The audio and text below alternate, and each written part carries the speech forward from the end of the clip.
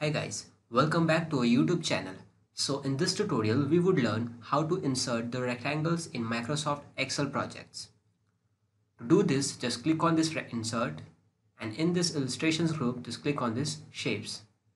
In the third number, we have rectangles. Guys, we have different types of rectangles, like we have a basic rectangle, a rectangle with rounded edges, a rectangle with snip single corner, a rectangle with snip same side corner, and much more. So according to your demand, according to your taste, just select one of them and you are free to draw with your cursor. Okay, just select and drag.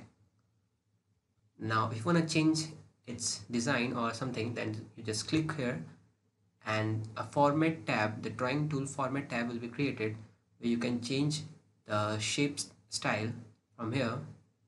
Okay, or you can have any effect, or you can fill any different color. Okay, similarly, if you want to insert more, then you can insert here and just go on. Okay, so that's all for today's video. Thank you.